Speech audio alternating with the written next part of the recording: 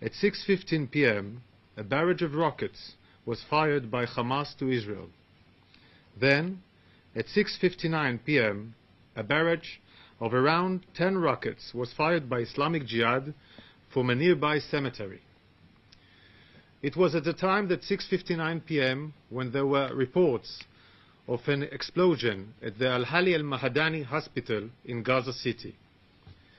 According to our intelligence, Hamas checked the reports, understood it was an Islamic Jihad rocket that had misfired, and decided to launch a global media campaign to hide what really happened. They went as far as inflating the numbers of casualties.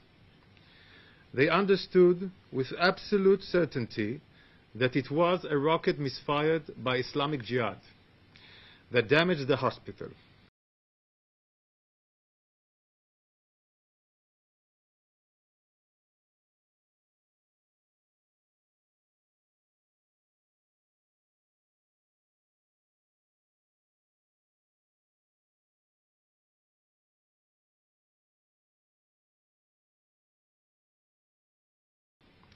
Analysis of our aerial footage confirms that there was no direct hit to the hospital itself.